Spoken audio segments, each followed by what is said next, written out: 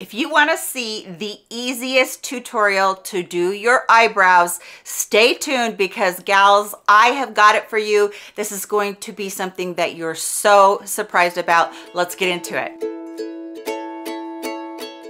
My good friend Sherry from Graceful Beauty, she actually did this tutorial like a year or two ago, and I watched it and I was like, I couldn't do it because my hands were shaking so bad. Well, news update for all of you. I have found a medication that has helped with my hand tremors. It doesn't take it completely away, but I don't know if any of you have noticed how good my hands are doing lately.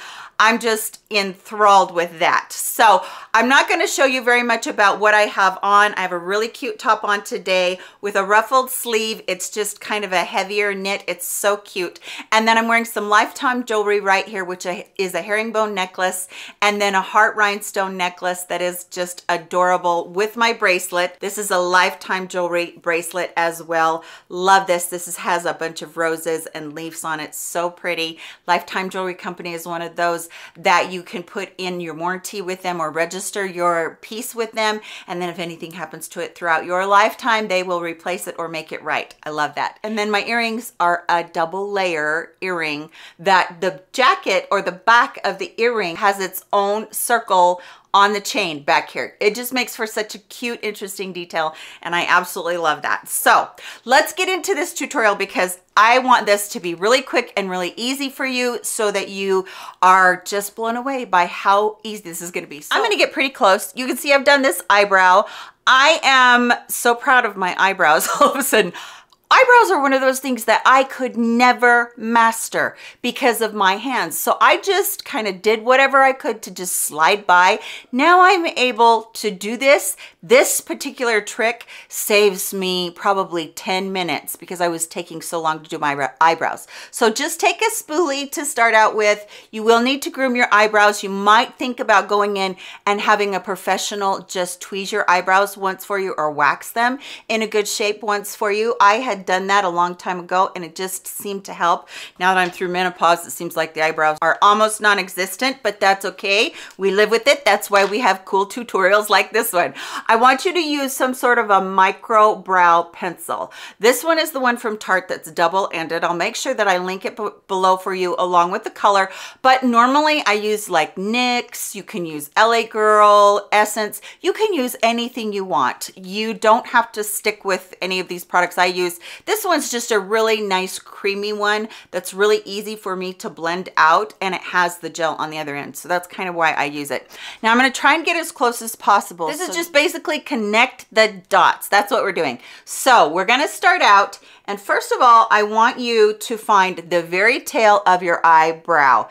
And what I do with this is because the tail of my eyebrow comes down, and you can see right here I have a wrinkle right there, and that kind of folds up, so it even makes my eyebrow look a little bit more downturned, and you don't want that. You want your eyebrow to look lifted, right? So I'm going to find the tail of my eyebrow, and I'm going to come out just a little bit further and fudge it, and I'm going to put one dot right there. So I came out a little bit further and a little bit higher. Now I'm going to find the arch of my eyebrow, the highest point of my eyebrow, and I'm going to put another dot there too. You can take your eyebrow pencil and you can put it by your nose and then go to the outside of your pupil or about the middle outside of your pupil, and then you can find where the highest point of your eyebrow is. So I'm going to take and I'm going to make a dot right there too. So this is probably the highest point, and I'm going to go as far above it with the hair as I possibly can. So that's the highest hair at the highest point of my eyebrow. That's probably a little bit too much, but I want you guys to be able to see it. And then I'm going to go right below that, and I'm going to make another dot right there. Maybe I'm going to make another dot right there in the eyebrow. I don't want it to come too much below the hair because again, that will pull my eyebrow down. Anytime you pull the eyebrow down, you're pulling the eye look down. Now I'm going to come in here into the inside, and again, you can, use this as a template if you want to. Side of the nose, right up to the inner part of the eye. That's where the eyebrow should be. And I'm going to go higher again than my hair is. And I'm going to try and match this one a little bit because this one has a little bit more hair up here. So what I'm going to do is I'm going to see my hand shake still a little bit and just right there I'm going to make a dot, and then right below it, I did raise my eyebrows just then, Right below it, I'm gonna make another dot without pulling anything down below the hair. I did make that dot on the inner two a little bit darker than I would normally do if I was just doing it quickly myself.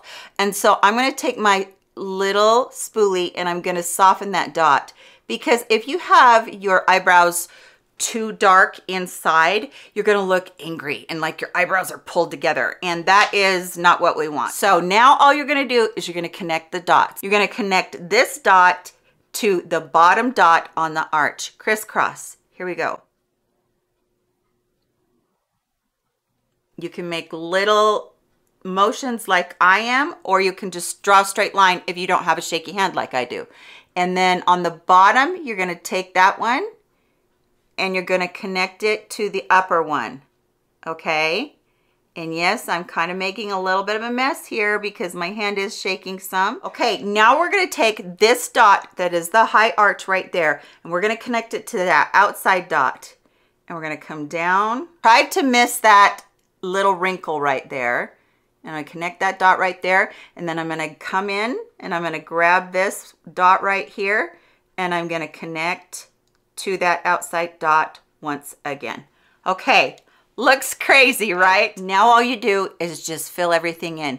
When you're filling in the gap that goes from this dot on the top to this dot on the top, you're going to fake hair in there, and that is because I don't have hair there. I don't know about you guys, but I don't have hair there. Anyway, this hair over here, there is quite a bit of hair, so I can just go ahead and fill that in as well. And then this hair right here, I can fill in too, and push what natural hair I do have up a little bit. Now, like I said before, you're not gonna want that to be very dark, because if you do, you're gonna look angry, but I actually don't like mine to be a straight line. So I'll go in here and I will kind of, my hand does most of the work because it shakes.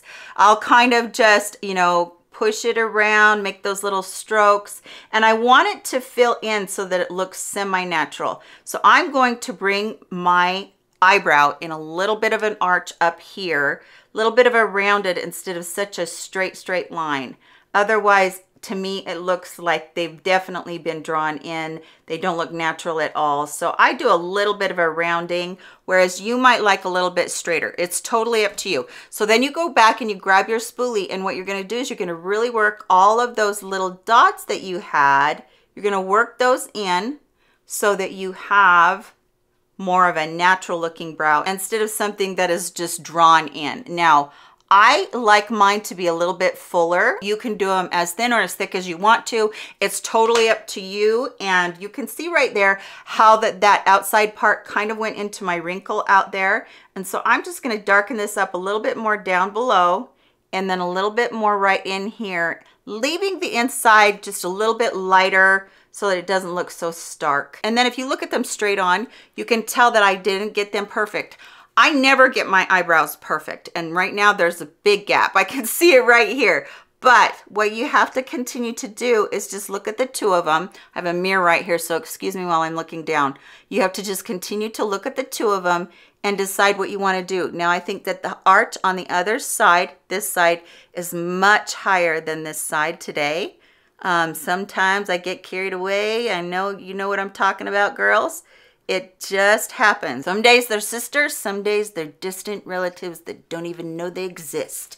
So you have to just work with what you have. All right, so once you get it all, you know, filled in the way that you want to as far as the pencil, then you can take a gel. You can either take your gel that is clear gel, or you can take, you know, this kind of thing. And this is the spoolie. I have to use a tiny spoolie like that, because if I don't, I'm gonna regret it. It's gonna really clump up, and you saw how my hands shake, and so it's gonna be a little bit more of a mess there. So I'm just gonna take what hair I do have, and I'm gonna push it straight up so that all of the hair looks like it's going into kind of that faux eyebrow that I made on the top. It's gonna fill in so nicely, and this whole look is just gonna come together instantly with how beautiful that eyebrow looks. And you can look at them straight on. They're not exactly 100%, but boy, this is such an improvement from what I used to do, which was practically nothing. But I love doing my brows now because this is so very easy. I hope that you give it a try, and if you do, I hope that you give us a comment down below and let me know what you think of this tutorial. I am enthralled at how my eyebrows look now as compared to how they have for years and years. So thank you so much for being with me today. And please let us know if you have a specific technique yourself that you follow. We would love to hear that from you. Everyone, please take care of yourselves. Stay happy, stay healthy. Come back and see me really soon in my next video. I love you so much. Bye-bye, my friends.